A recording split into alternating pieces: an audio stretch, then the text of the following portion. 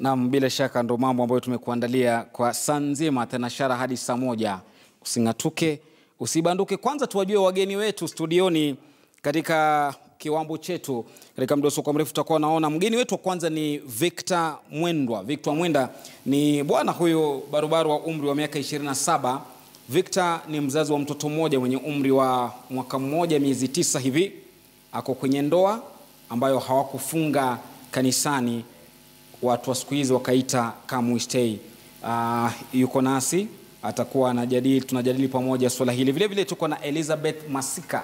Elizabeth Masika ni mkewe huyo, mkewe Victor, ana umri wa miaka 24. Anasema ndoa ni kuitengeneza, ndo msimamo wake.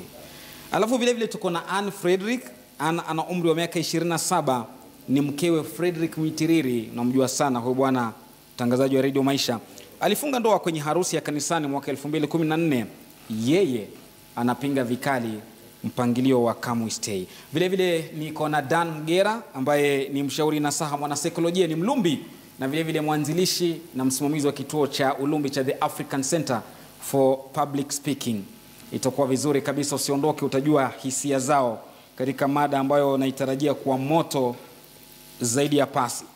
Lakini kwanza kabisa wacha tupate kisa, ambapo kwenye kisa Elizabeth Masika ana umri wa miaka 24 sasa. Amekuwa kwenye ndoa bila kufanya harusi almaarufu come stay kwa muda wa miaka 4 akiwa na mumewe Victor Mwendwa. Victor alikuwa kiongozi wa vijana kanisani na Elizabeth alikuwa ni kiongozi wa sifa na ibada vile vile kanisani. Walikuja pamoja wakaoana na wanasema wanasonga mbele licha ya maneno ya waja hapa na pale. Kwa nini kuwe na maneno? Je, unaona ni kwa nini watu wakaona kwamba walikuwa wakosaji mbele ya umma ama mbele ya kanisa? Tazama kisa chao cha mahabati.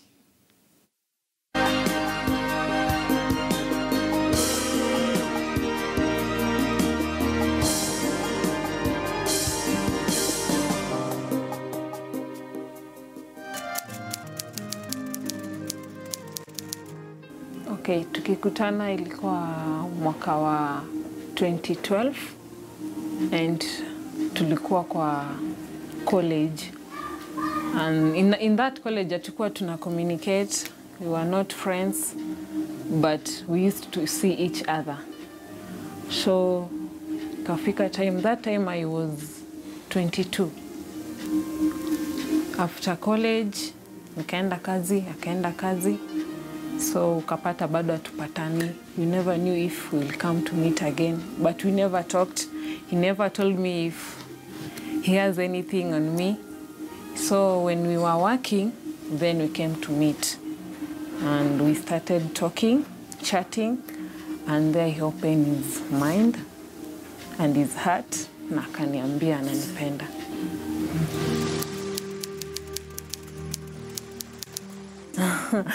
Mapenzi yetu yamekuwa na challenges, because after working, I came to join university. So alikuwa akitaka kuniona hatupatani, niko shule, nilikuwa naishi town kwa my aunt, sikuwa naishi where my mom live, ilikuwa Athi River that time.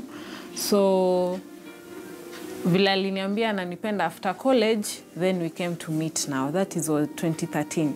Tuka meet. Sasa, okay, alikuwa akinipikia chakula na furahi. Chakula chake ni tamu, ni kitamu.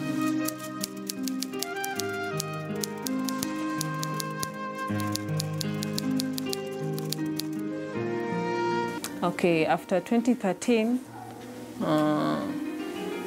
2012, tuka marafiki, tukishi hii kwa nyumba moja mnaishi marafiki wengi. So ukapata tuko pamoja for a long time. Then 2014, I got a job in China Roads and Bridge Corporation. And there, nikaona, okay, I got pregnant for this baby.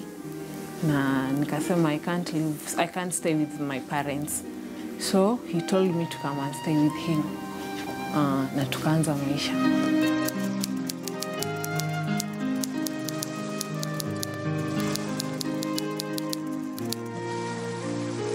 Yeah, tulikuwa watu wa kanisa sana. Like me, I was a praise and worship girl in the church. and the church walikuwa wamenibelieve sana. So I felt like I've disappointed them and they're saying, oh, nimeenda the wrong way. But I said, okay, kama nimetenda dhambi, I know God will forgive me because I'm not doing the wrong thing. If I did the wrong thing, wangesikia kwamba nimetoa mtoto. But I kept the baby and Victor was on my side and I was happy about that. Ndio ikabidi tumekuwa pamoja.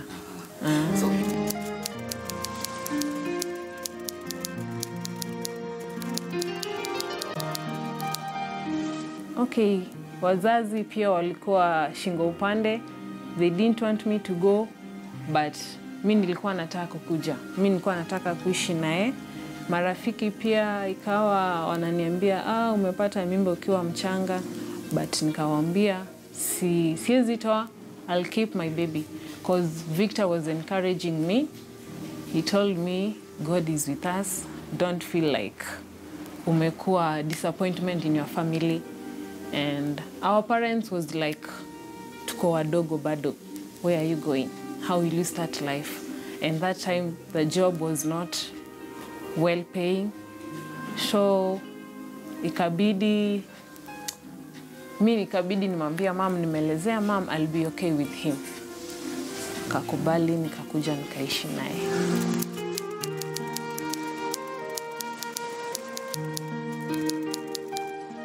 Okay, come we stay as vile watu wanaifikiria. Si ndoa, unajua watu wanafikiria maybe umepitia kwa giza, ujenda the right way. But watu wengi wanaanza na hiyo come we stay. Kama ni harusi, tutafanya harusi baadaye. Unaweza anza na hiyo na it is the right way to start. At least unajua your partner, unajua wazazi wake, unajua marafiki zake. And then later mkikaa pamoja you decide na mnasema kama sasa tutafanya harusi and it will happen.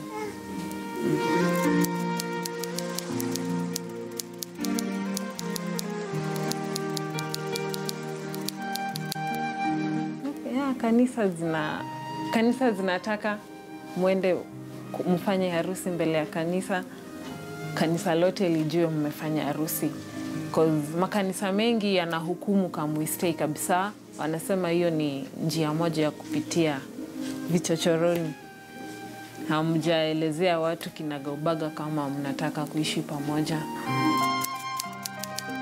Kama maybe sio mtoto, tungepitia mbele ya kanisa na tufanye harusi. But mtoto haizi pinga hiyo. Bado tutakuja mbele ya kanisa na wajue ya kwamba tunaishi pamoja.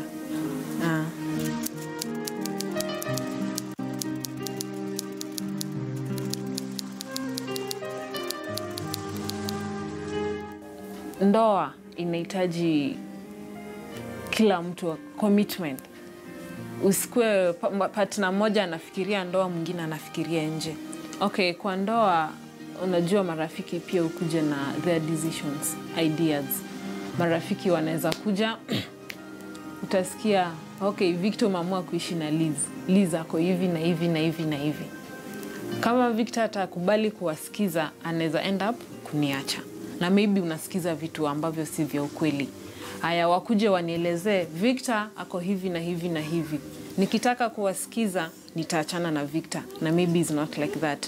So kwa ndoa tunafaa tukae kama watu wawili, marafiki, tutembeleane, we have fun outside, but they should not interfere with our marriage. Yeah.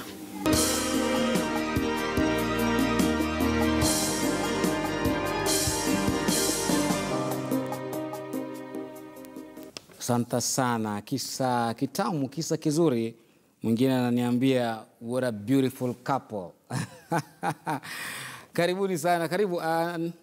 Thank you. Karibu sana. Nyie mtakula hewani. Kwenye oxygen. Karibuni kwenye Kimasomaso. Mtazamaji, ndio hivyo nilivyokufahamisha kisa chao Victor na Liz.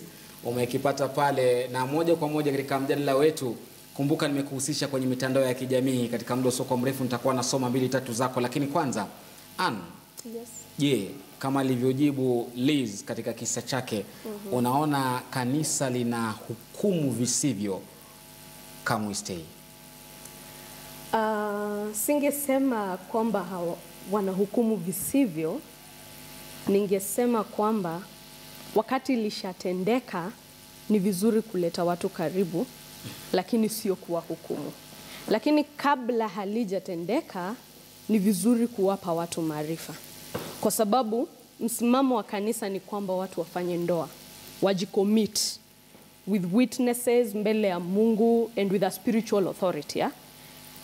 But kama watu hawakujua hivyo ama makosa yakafanyika alafu wakajipata katika ule mpango wa Kamwe Stay, nadhani lililo lizuri ni kuwaleta karibu, kuwaeleza kama ni tungependa mfanye sasa ndoa haraka iwezekanavyo, this is where we go from here. Lakini kabla halijatendeka, maarifa ili tuzuie watu kujipata katika ule mpango, na sio hivyo walivyotaka kutoka mwanzo. Dan? Kivyangu mimi ndasema hivi. Kila dhehebu, kila dini na mipangilio yake. Kila kampuni ina mipangilio yake. Kwa hivyo siwezi sema na sheria zake. Kwa hivyo siwezi sema kwamba kanisa ina hukumu. Kanisa inafuatilia mpangilio ulioko katika Biblia. Waislamu nao wanafuatilia mpangilio ulioko kwenye Qur'ani. Serikali nao ina mpangilio wake. Kwa hivyo hii ni mipangilio ambayo imewekwa. Hata Kenya ni mpangilio wake tofauti na Tanzania.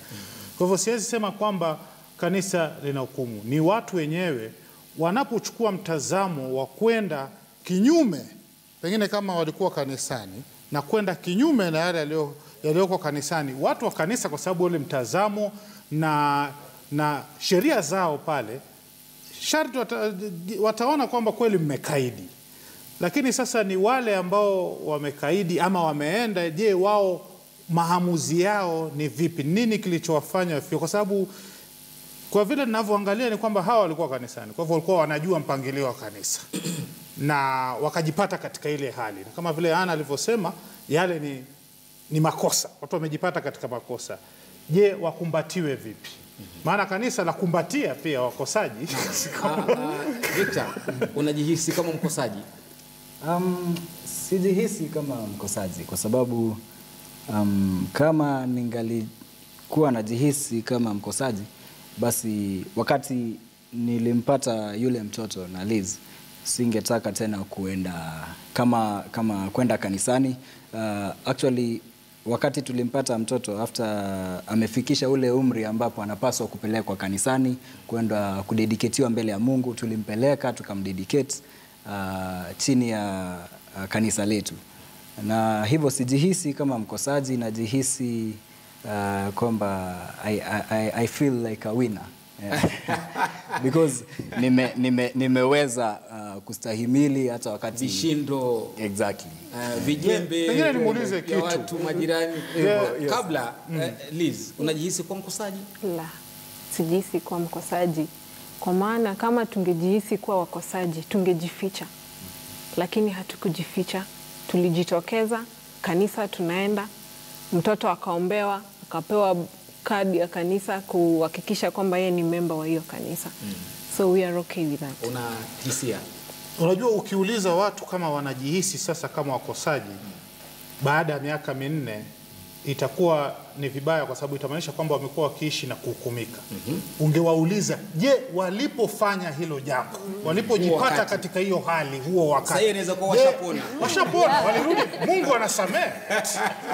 Walipojipata katika hiyo hali, Ana amejipata ameshika mimba mwezi wa 2. Na yeye mwenyewe amesema pale, kimnakili amesema pale, yeye alikuwa anaongoza sifa hapa balaa sasa. Manake nini? Haleluya.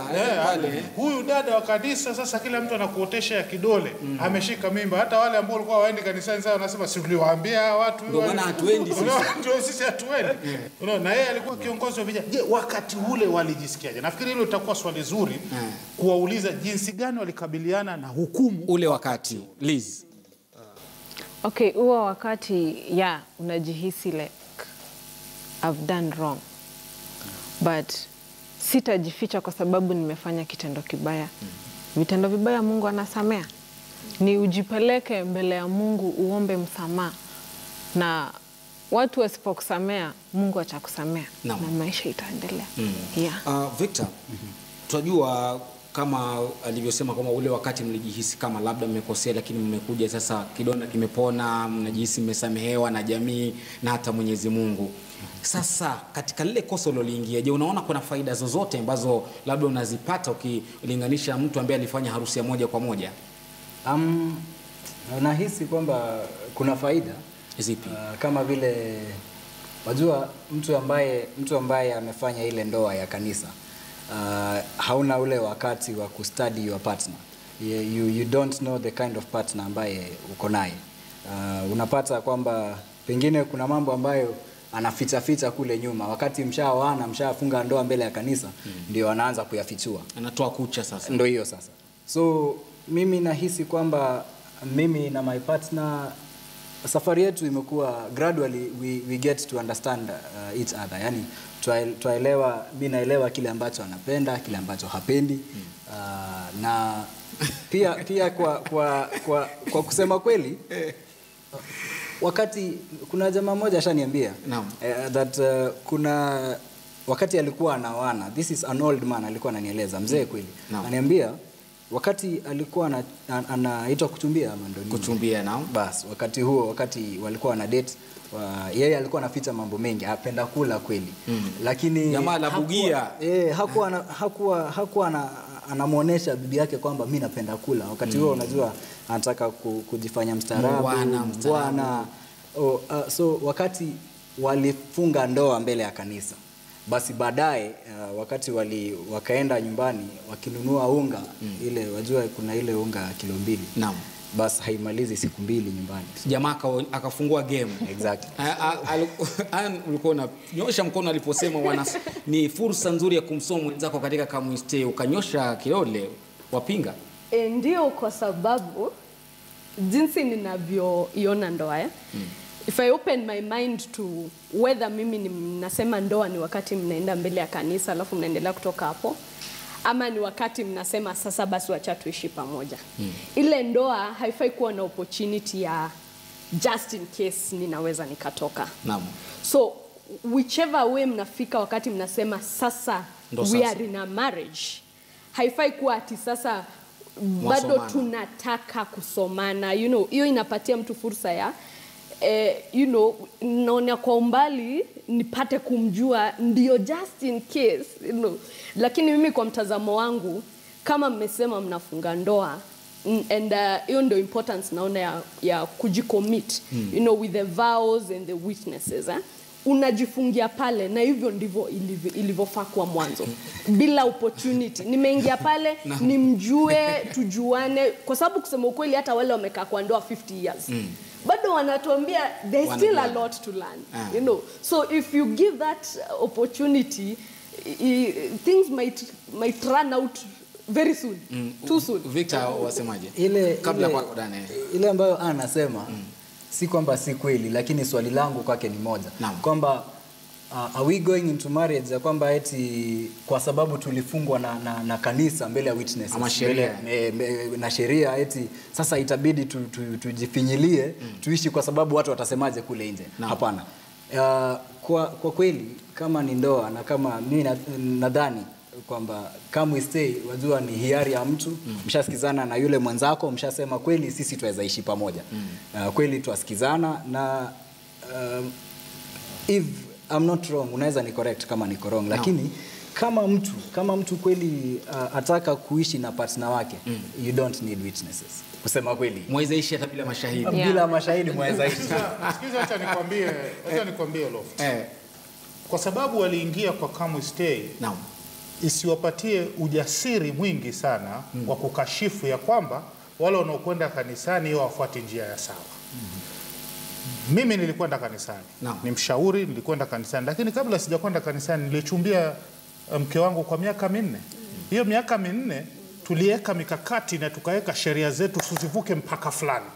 Lakini kuweza kujuana. Kwa kujuana sio kuanza kwa sababu walikuwa kiukweli wa mambo hili wajipate katika hiyo hali walikuwa wakijificha. Kanisa lilikuwa hijui kwamba wao wanaenda wanakaa pamoja.